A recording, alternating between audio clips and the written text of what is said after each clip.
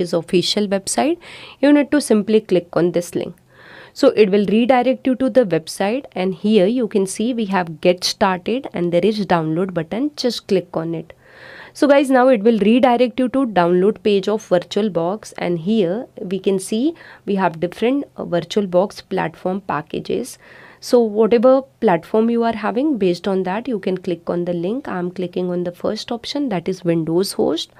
And guys, you can see the download is started and it's done. Not a big file, it's small file, so my download is done.